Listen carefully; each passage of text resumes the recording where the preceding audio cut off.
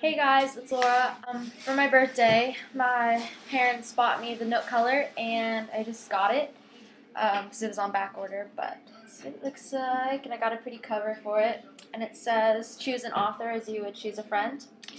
And yeah, I really like my Nook. It's cool and it's nice. But yeah, I'll show you my Nook books. I got Switched by Amanda Hockling. From NetGalley, Angel Fire by Courtney Allison Moulton. Here Lies Bridget by Paige Harbison.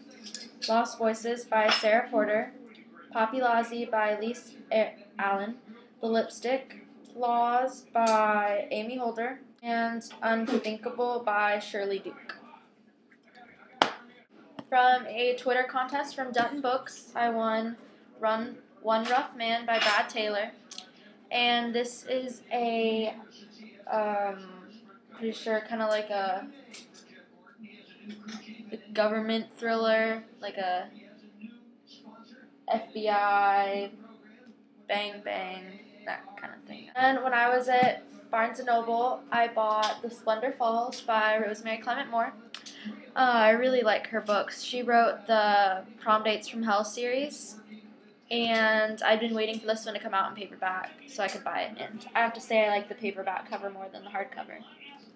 Today in the mail, I got The Education of Haley Kendrick by Eileen Cook.